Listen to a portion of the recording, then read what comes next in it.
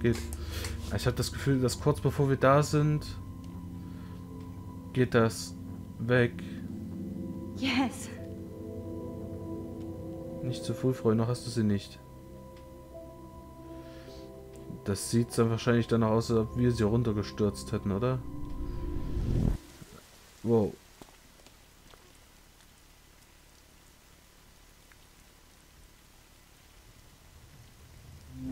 Oh.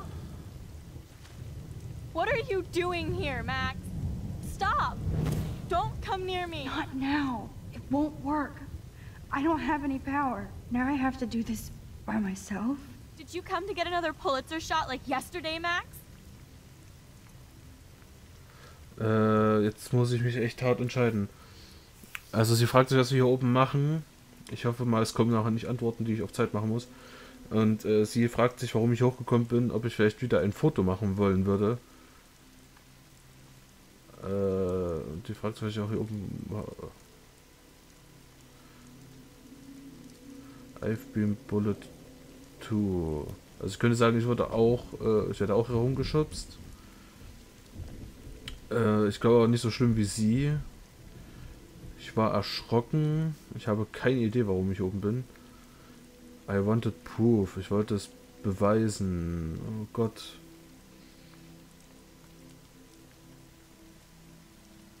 Ja, was wäre jetzt... I had no idea. Ja, das wäre die schlechteste Antwort. Ich wurde auch gehänselt. Sagen wir mal das. I've been bullied too, Kate. And even when I got picked on, I stood up for myself. I know you only stand up for yourself. That's why you let David get in my face, like everybody here. That's not true. People want to help you. Yes, they want to help kill me. And they can get their wish. Kate, your life is still yours. And we can get through this together. Let me help. I'm glad to hear you worry about me. That makes me feel better.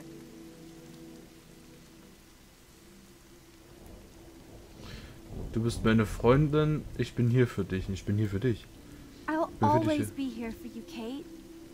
My new motto is, friends come first. I did feel better talking to you on the phone. I always feel like you really listen. Kate, please trust me. Come stand by me, okay? I can help you now. I know I can.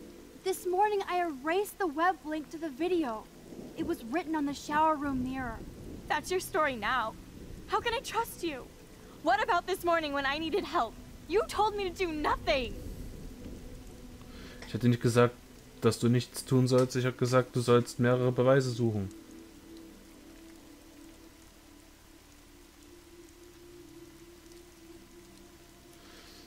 I wasn't sure. Ich war mir nicht sicher. Wir brauchten erst Beweise. That's too dangerous for us. Das klingt, als ob ich... Man kann ihr nicht das so sagen, wenn man kurz vor jemandem steht, der dabei ist, abzuspringen. Gathering proof. Kate, I'm gathering proof that Nathan Prescott drugged you. And you're not the only victim. So you have to help me take Nathan down. Nathan Prescott? That makes sense. He's a scumbag. You have proof now? Soon. Then straight to the police. Think of it like we're cleansing Blackwell. You do have my back, Max. That's the first time I've felt hopeful in a week. Good. We all need to have each other's backs. So, I want you to come with me now. Please. You don't have to do this. Max, I'm in a nightmare and I can't wake up. Unless I put myself to sleep. Then everybody at Blackwell can post pics of my body. I'm already on the internet forever. No wonder they call it a web. Nothing can ever get out. Like my video. I wish I could go back in time and erase everything.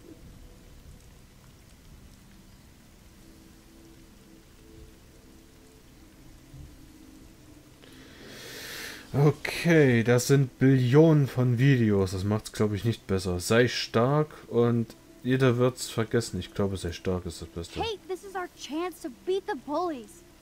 That's the only way we can win against them. Can we really, Max? I don't believe in miracles anymore either. Now I do. You're part of the reason why. If you come down with me, I can tell you more. You're such a good person, Max. Even if you're full of crap. But I'll come with you. You're my friend. Forever. Can we hug on it? No! Nobody cares about me! Nobody! Okay, ihre Mutter hat sie sehr streng beschrieben. Schwester, sie betet auch für sie. Ihr Bruder habe ich nicht viel gehört. Aber ihr Vater war wirklich mehr von den Nachrichten, sag ich mal, der harmloseste. Kate, I saw that card from your father. You can count on him. He clearly loves you without question. Dad does care, even though I hurt him. He's the only one I know who believes in me. See? You're not alone. And nobody down there wants to see you up here. This isn't the end, Kate. There's no way God doesn't have big plans for you here. Nice try, Max. But God put me on this roof.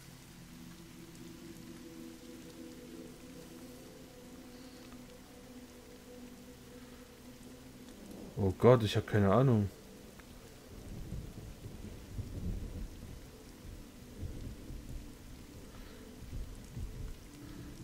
Gott, ich habe keine Ahnung. Suicide is a sin, isn't it? If you believe in hell, you might end up there. I don't want that to happen. What difference does it make? I'm already in hell anyway. No! Nein!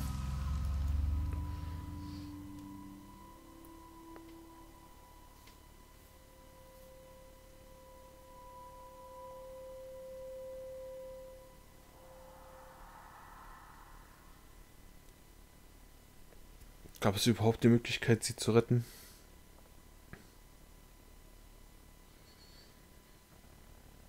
I know this isn't pleasant for any of us, but we have to go over what happened before Miss Marsh... before she did what she did. Officer Barry will be taking notes for the official police inquiry. I'm sure you'll give him your full cooperation. Such a tragedy. But there must be a reason for everything. We need to find out why Kate Marsh would be driven to such desperate action. As principal of Blackwell Academy, I take my duties seriously. I take the well-being of every student more seriously. What happened today should never happen in a hall of wisdom and knowledge. Mr. Madsen, as our head of security here, those roof doors should always be locked. That's just standard operating procedure. They were not, and that is indeed your responsibility. Mr. Jefferson, I know you can't be expected to know what your students are going through, but Kate has assisted you in class, so you should have known something was amiss. Mr. Prescott, since you are responsible for the Vortex Club parties, and since Miss Marsh did attend your last party, you'll have to answer some more questions.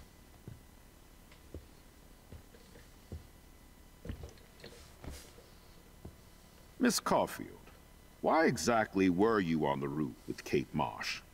Did she tell you her plan? Or anything at all? Please, tell us everything. Okay, wir vier wurden alle vorgeladen.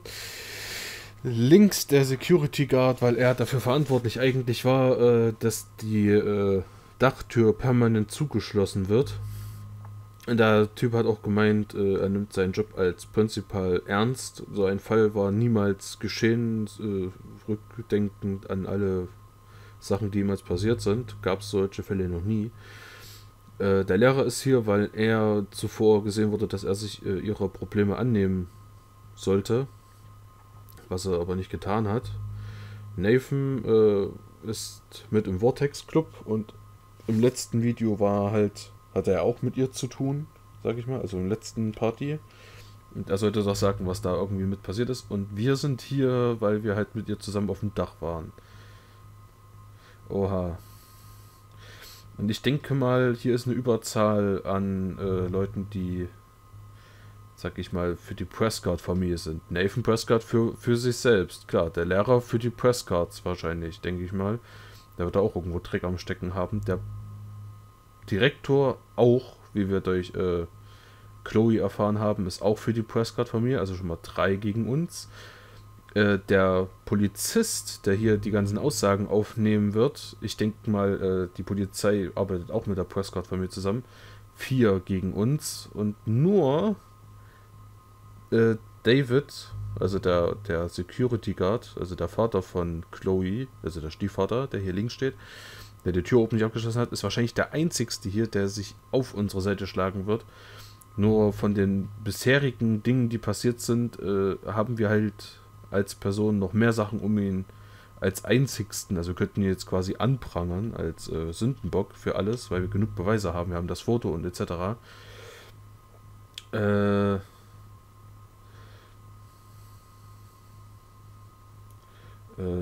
Doseteur, also er hat es wahrscheinlich geschreddert. Jefferson made her cry. Das Problem ist, wenn ich wieder auf ihn rumhacke, dann könnte es heißen, das ist eigentlich alles schlecht. Ihn könnten wir voll fertig machen, obwohl er gar nichts dafür kann.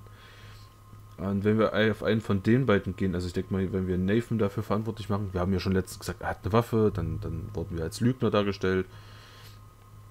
Ja, und Jefferson hat sie halt, er ist unser Lehrer, könnte auch schief gehen. Mann, das ist eine harte schwere Entscheidung.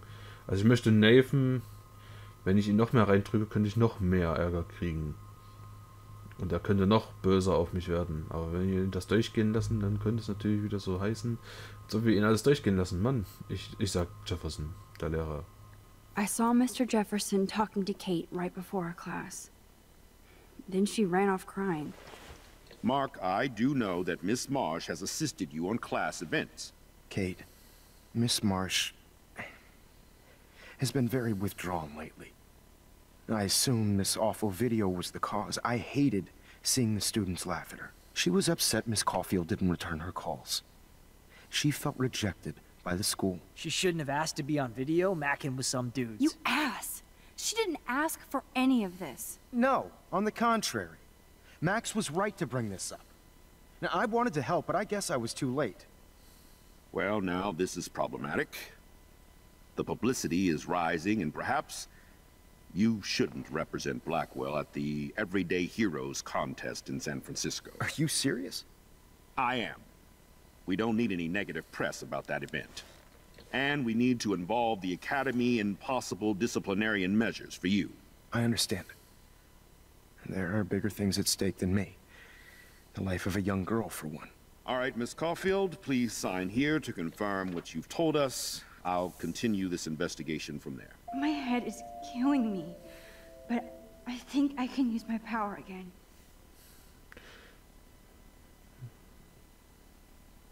Was? Warum? Nee, ich möchte hier unterschreiben. Fällt zwar das Event ins Wasser, aber wir hatten ja eh keine großen Ideen für... Well, I think we know less now than when we started. We'll be assisting the police with further inquiries.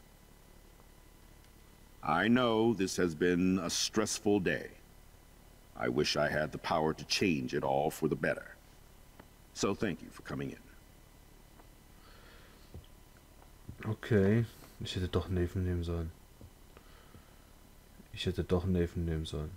Jetzt ist die ganze Klasse auf mich sauer, weil der Contest ins Wasser gefallen ist. Das war eine riesige Chance für jeden dort. Jetzt ist wegen mir alles ins Wasser gefallen. Und die Karriere des Lehrers habe ich auch damit. I can't believe it. It's like it wasn't even real. Watching her drop like a weight. I really thought I could save her. Like a superhero. Come on, Max. Do not for a second blame yourself. Kate was on that roof for her reasons, not yours. My hand just reached out. Stop it.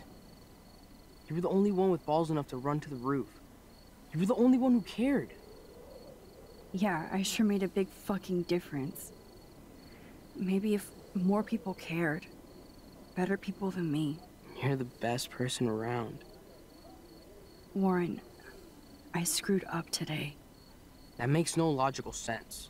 Warren, I don't mean to sound weird, but there's something ominous going on at Blackwell. Today proves that. And I'm working on proof that Kate Marsh is connected to Rachel Amber. Somehow. Along with Nathan and Mr. Madsen. I'm not a big conspiracy guy, but I wouldn't doubt it. Nathan did scare me yesterday, and Madsen is a straight-up dickhead. So, what do you think is really happening? What the hell is this? The weather confirms this weird day. Feel that chill. Max, there was no eclipse scheduled today. I would know. I would.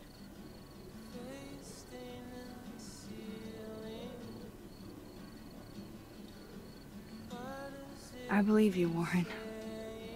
I'll believe anything this week.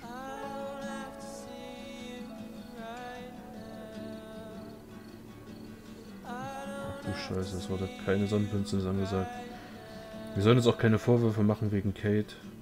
Weil wir die einzigste Person war, die sich um sie gesorgt und gekümmert hat.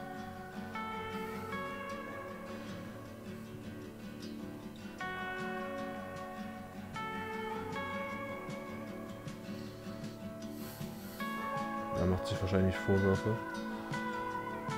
Ach, ich hätte doch Nathan nehmen sollen. Wäre wahrscheinlich die beste Wahl gewesen. Aber da hätten wir wahrscheinlich am nächsten Tag noch mehr Probleme gehabt. Er ärgert sich wahrscheinlich.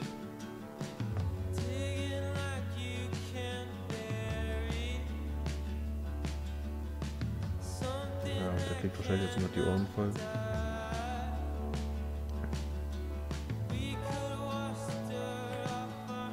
Ach du Scheiße, dass es alles an uns lag.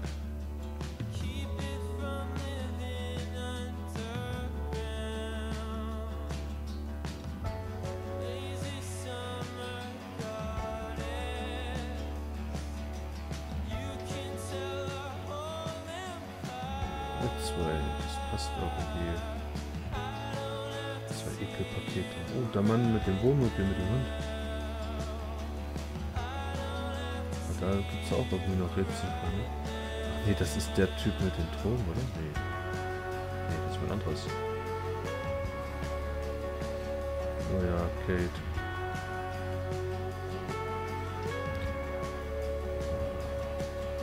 Ich glaube, man konnte sie nicht retten, ne? Ich glaube, selbst wenn man sie hätte retten können, also wenn man nicht das Bild von ihr in der ersten Episode genommen hätte, sondern ihr geholfen hätte, immer die richtigen Entscheidungen zu treffen für sie.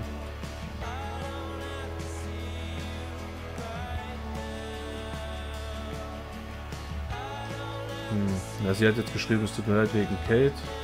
Diese Sonnenfinsternis, naja, freaked her out, also bringt sie in Rage quasi, also Panik. Da haben wir noch gemeint, dass wir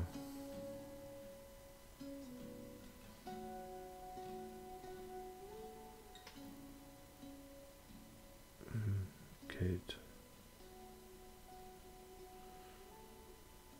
Antidepressiva wahrscheinlich und Alkohol. Nicht, dass Kate seine Tochter war, seine Leibhaftige. Keine Ahnung. Out of time. Strange. Wow. Nicht, dass sie dann bei einem anderen Szenario bereit gewesen wäre, vom Dach zu gehen. Und sie dann vielleicht durch den Regen, durch das Wasser ausgerutscht wäre und dann, obwohl sie gar nicht mehr springen wollte, doch runtergefallen wäre. Vielleicht war das etwas, was man nicht hätte verhindern können. Durch den Spielentwickler. Oh Mann.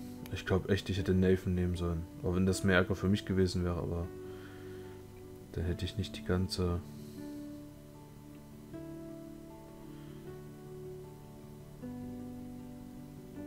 Naja, die ganze Klasse damit auffliegen lassen. Leidet ja jeder in der Klasse drunter. Und da das Ansehen halt des Lehrers, ne? Ist halt ein berühmter Fotograf. Aber er hätte sich wirklich mehr um sie kümmern können.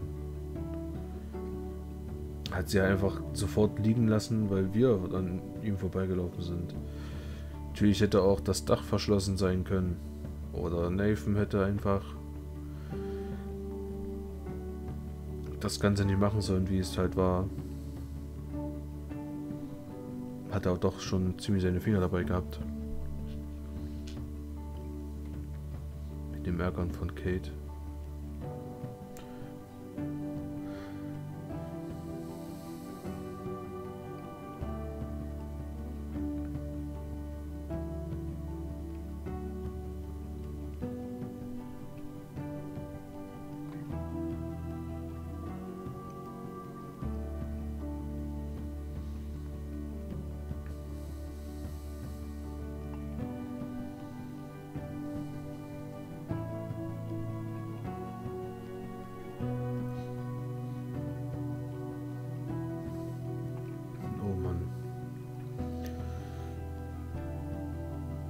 Ich rede kaum. Das geht schon irgendwie ziemlich nahe. Aber die Credits müssen halt auch sein. Wie immer.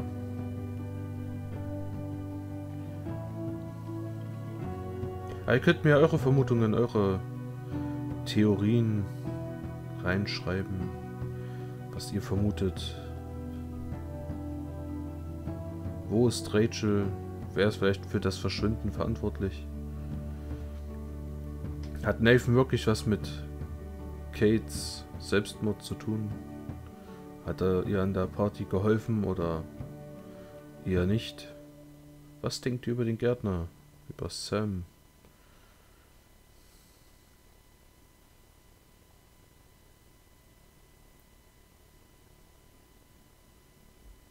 Hätte ich vielleicht Kate doch retten können? Und andere Dinge. Schreibt mir da einfach mal was. Bin auf jeden Fall schon auf die 3. Episode gespannt und wie es weitergeht. Ich hoffe, ihr auch. Ich hoffe auch, ihr hattet wieder Freude daran, meinen Videos zu gucken. Wenn die Übersetzung halt nicht immer so ganz stimmt, ne, mir fehlen halt so das ein oder andere, um es komplett zu übersetzen. Und manchmal ist es halt auch das Slang. Ist halt nicht immer alles 100%ig Englisch, wie es halt im Lehrbuch steht. Manches versteht man halt, wenn man sich damit näher auseinandersetzt, aber manches halt wiederum, da sagt man dann noch, what?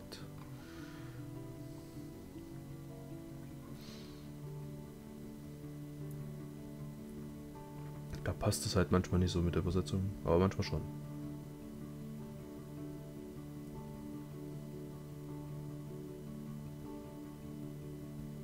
Wann sind die Credits wieder lang? Testronic Limited. Square Enix Europe Online Development. Okay.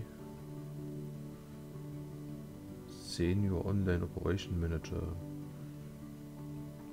Web Development, Viele nette Namen, manche tauchen mehrmals auf.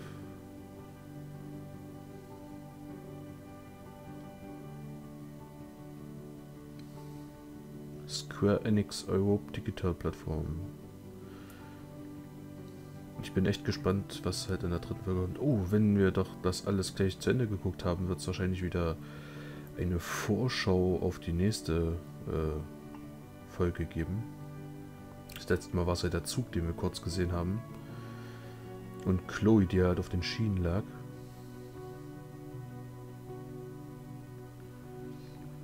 Wen hättet ihr eigentlich am Ende angeprangert von den 3, die ich zur Auswahl hatte? Ihr hättet bestimmt auch Nathan genommen. Oder vielleicht jemand anderen? Sagt mir doch mal, wen ihr genommen hättet. Und warum? Spezielles Dankeschön an all diese Namen.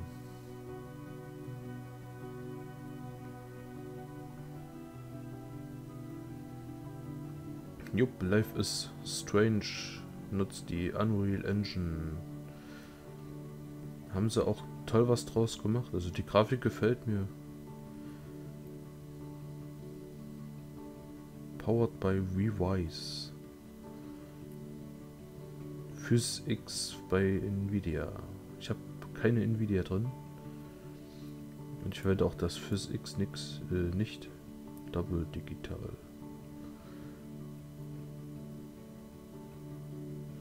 Ah, Spieletester. Die verdienen natürlich auch ein Danke.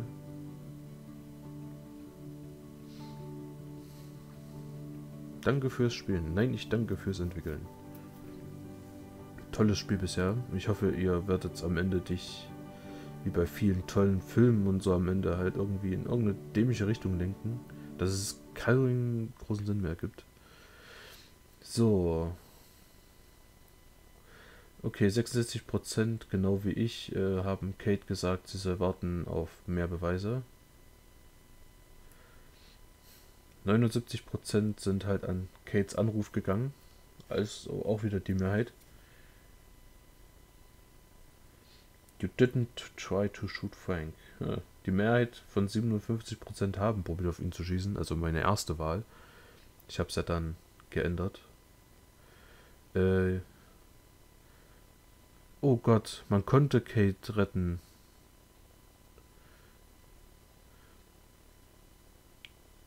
36% haben es nicht geschafft, genau wie ich, aber 64% haben es geschafft. Verdammt. Ich glaube, das hing an der letzten Entscheidung. Oh Gott. Okay. 13% haben David genommen, also den Security-Typen. 7% haben Mr. Jefferson genommen, also genau wie ich, den Lehrer, nur 7%. Und 80% haben Nathan genommen. Uha. Würde mich mal interessieren, was da passiert wäre, wenn wir Nathan genommen hätten. Wäre wahrscheinlich in Jugendhaft gekommen oder so, keine Ahnung.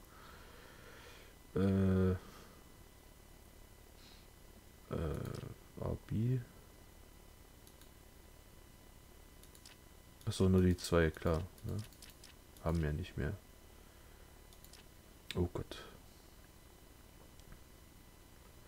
Refresh, nö. Next. Ach, Kleinigkeiten hier. Achso, da ist deine Flasche bewässert. Haben 19% nicht getan. Das sind alles so Kleinigkeiten.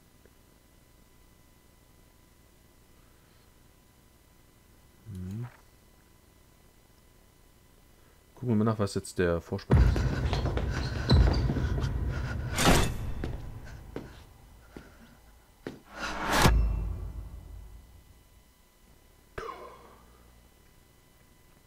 Okay. Episode 3. Chaos-Theorie. Exit to Main Menü. Coming soon. Da bin ich schon gespannt auf Episode 3. Ich hoffe, ihr auch. Wir sehen uns dann in Episode 3. Euer Sushi. Bis dann. Ciao.